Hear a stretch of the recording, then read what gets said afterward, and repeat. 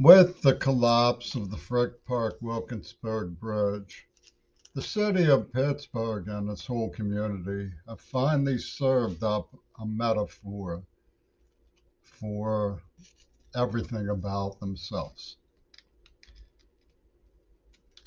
Their norm, they call it a provincial norm. Well, now we have the perfect seal of provincial norm approval for all time. They vowed that the children are safe. Never mind that a school bus could have crossed that bridge at the moment that it collapsed. There are so many imperatives in Pittsburgh provincial code that sum up to the collapse of their bridge that I call it the bridge of Pittsburgh consciousness. They would say, if you feel that the bridge collapsed, it's because you brought it upon yourself to learn from it. So, those of you who feel that the bridge collapsed should be warned that it was your karma, that you're, and the people who say it was your karma are the people who you've defended while you allowed that bridge to reach the point where it collapsed. So it's called passing the buck and taking responsibility for yourselves. So don't pass the buck to the people who say it was your karma, because they're the administration and the authorities. So we know it was your karma, that you brought it upon yourself in order to learn from it. What you feel is the collapse of the bridge serves as a metaphor for Pittsburgh consciousness, for all there is to know about the moral code and the provincial norm of the city of Pittsburgh. We could branch out to the far side of the where the bridge is usually photographed from, which is the city of Wilkinsburg, to Celeron Street, where John Schulman, the notorious museum thief and partner of Robert Fripp of King Crimson, lived when they made the Celeron carrot tape with the help of Jaime Carbonell, which conformed to the regular nuances of Pittsburgh provincial moral code. It showed that a child had been held hostage and brutally tortured by a gang of violent, adult, armed pedophiles. And Pittsburgh said that it was the child's fault that this happened. Not far from there is Kelly Elementary School, where the same gang raced a cargo van around a boarding school bus, heedless of the children. But according to Pittsburgh Moral Code, because I was the passenger protesting who quit the job over the event and am white, it was my fault. Not because I protested, not because I quit the job over the incident. That's to be expected. But because, for other reasons, they didn't want the white to be seen as a protesting passenger who quit the job over the incident. So, by doing the right thing, I automatically became the perpetrator of the wrong thing. The wrong thing was being white, protesting, and quitting the job over the incident. The right thing was quitting the job over the incident. I'm not the one who said I was white. I was furious. It could have killed somebody. Those were children. It was a predominantly black elementary school. The parents who saw me didn't blame me. It was the bigots of the black establishment who blamed me because they had an axe to grind. They had made the Celeron carrot tape. They were working with Schulman on secret spy cam pornography films. They had set up a two virgins pussy ball fight club clock to the AIDS attack. One of them, Duvall from CCAC, said, I know Bush started AIDS, and I support him for it. Those people wanted me pigeonholed. So they pigeonholed me. That was their word from WQED. Matt Marcus worked with Dr. Proctor at WQED, and he was the one who labeled me pigeonholed. What else did Matt Marcus do? Well, one day I found Noel and Paige looking for him. And one of their arms were all bandaged up. And I said, "What happened?" And they said, "Matt told us to burn ourselves in the sing song." I said, "How badly were you burned?" "Well, Noel got gangrene." I said, "What?"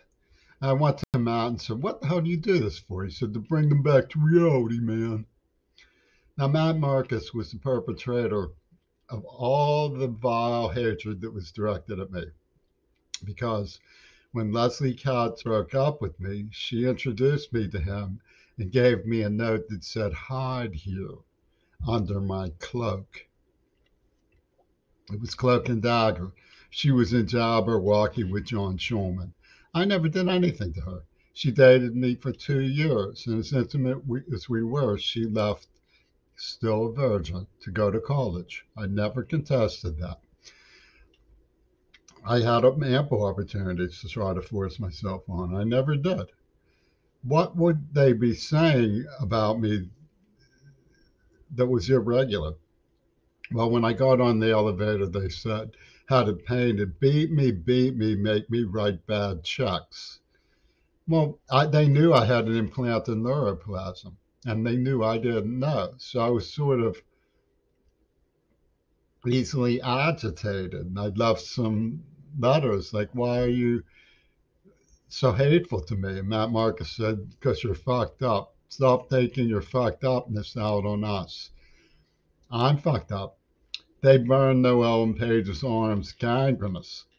They sided with the gang who rode recklessly at school, at Kelly's school, on the other side of that picture, where they could have killed black children because that gang set me up as a white stumble bum in the Two Virgins Pussy Bowl operation, which starred Midori Goto, on whom Obama's crowd called dibs.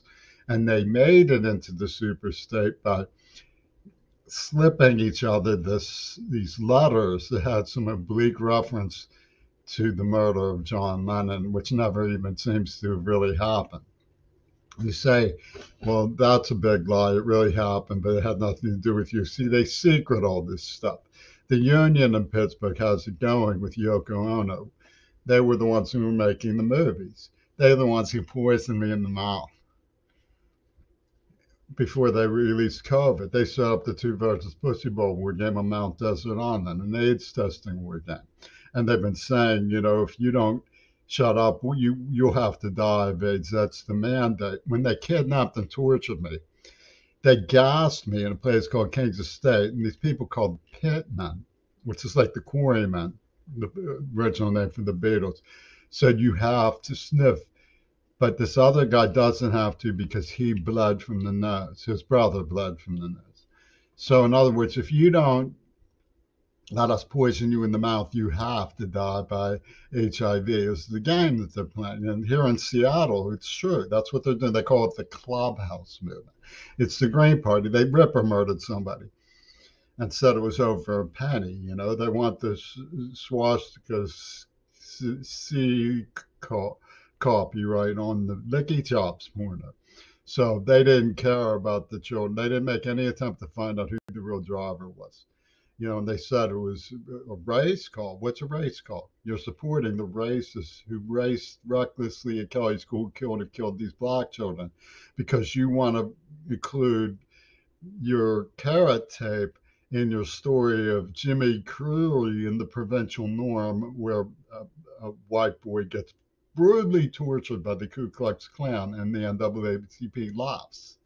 So that's the truth of the situation. Now, when you look at the business about John Lennon not really dying, the girl who's on the cover of Robert Fripp's God Save the Queen, under Heavy Manners Records, the spitting image of Gail Burston, who wrote the script. How does that work? Okay, so she's also splitting image in a 50s film of Anne Rand holding her, clapping her hands over her ears, looking Asiatic, and it says it will be just like starting over. That was the name of the song he used with Yoko Ono, What Gives. They put out these Beetle people, the quarrymen, the pitmen, put out the White Album, which supposedly is a symbol of mourning white, on the anniversary, fifth anniversary, November 22nd, 1968, of JFK's removal by their gang. I mean, you could see that very clearly on the cover of Sergeant Pepper's, the memorial images that are identical to the crowd images on the cover of Life for Jackie Kennedy stands with Little John after the funeral. It's that mosaic type style stylistically of all these dead celebrities, right? They blew his mind out in a car, right? They blow his mind out. And nobody remembers anymore who he is, right? Do you remember President Nixon? Who was he from the House of Lords? This person, and then being from the benefit of Mr. Kite has this carousel Well, Carousel Club was where Jack Ruby was. Benefit of Mr. K, and lastly through a hogshead of real fire. So we know that they were in on it. That's simple. And the so-called album of mourning has some um, uh, zaps him right between the eyes. All the children saying, "That's morning."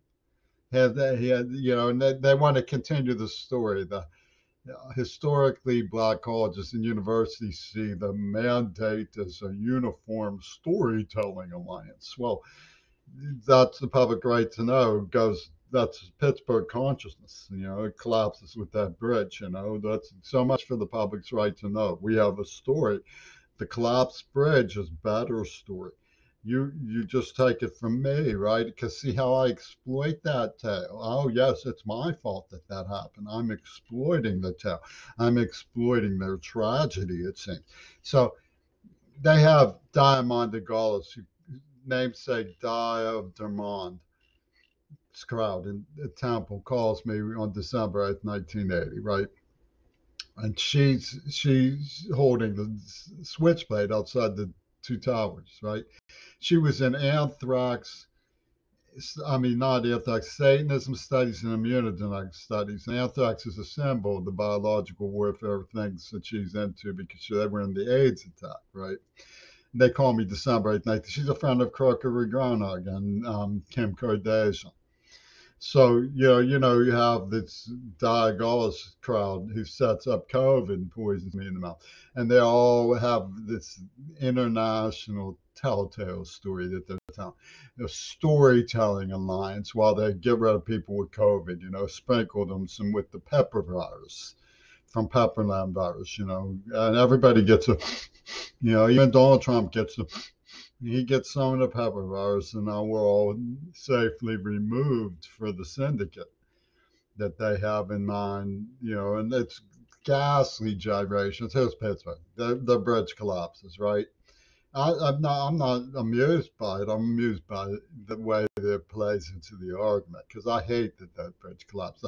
Last time I was on that bridge and whereabouts, one of my strongest memories of that bridge was Marty Rikers from CMU. Rikers, get it, like Rikers Island. They're playing that they don't have people from New York there watching and manipulating the situation.